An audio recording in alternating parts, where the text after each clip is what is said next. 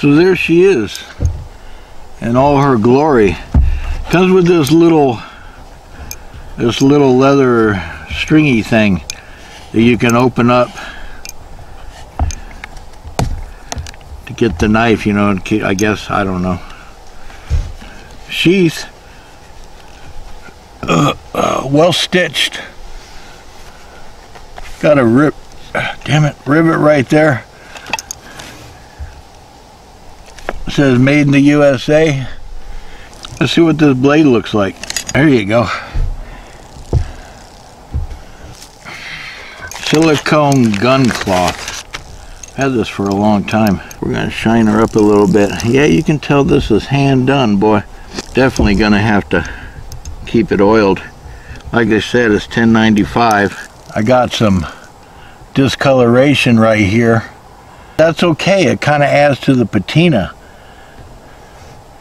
Very shiny knife. The handle, some people say the handle is very huge. Well, it's a handful, but I have small hands and it's not that huge. I got a pin right here. Now, from what I've seen, these tangs go down to here, okay, about. So, you know, you call it a 3/4 tang, call it whatever, but from what I've also read, they're very strong, very tough, and people that have used them have been impressed. His horn is very unique. You can tell it's a bone, like, and it's very polished. Very interesting. And they're all different.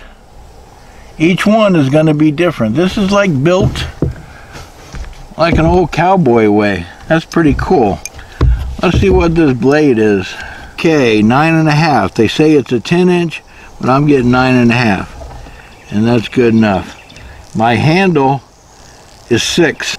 Got a real thick spine here. Nice wedge. I like the knife. It's very pretty. Yeah. Here it is against the cold steel / windlass Bowie. Yeah, this one's a lot bigger. It doesn't come like this. I antiqued it. And I put a little hamon on it. Here it is against the Becker. About the same size as the Becker.